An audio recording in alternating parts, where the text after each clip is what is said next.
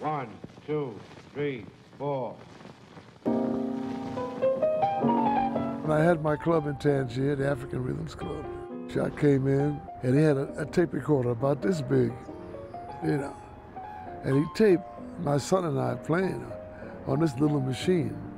This is 1969. He's like a kind of a magic man, you know. He shows up all in different places. I can't tell you how many places that I performed.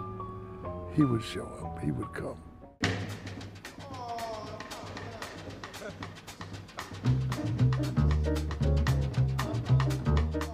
He's been a friend of jazz for maybe, I don't know, 30, 40 years.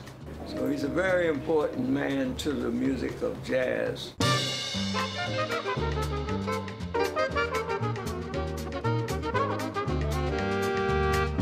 Being a friend of this, you immediately you become part of the whole family.